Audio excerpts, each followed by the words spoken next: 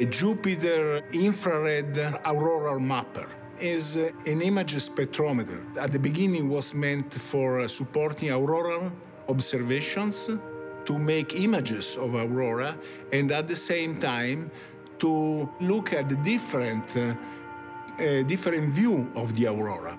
JIRAM is made of two pieces.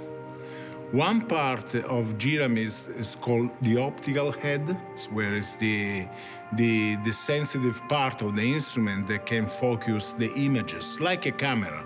And there is another box, which is the main electronic. And we can take images in two different wavelengths. One is devoted to the auroral observations, and the other part of the detector, the imager, it's sensitive to the thermal emission of the planet.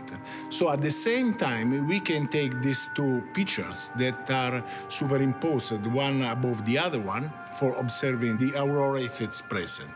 The reason why we are not with all the other instruments, but we are on a side in the aft deck of the spacecraft, is because we entered the mission later. So there was no more room in the big place, in the place where all the other instruments are. So we had to run quite fast to keep the pace with the mission.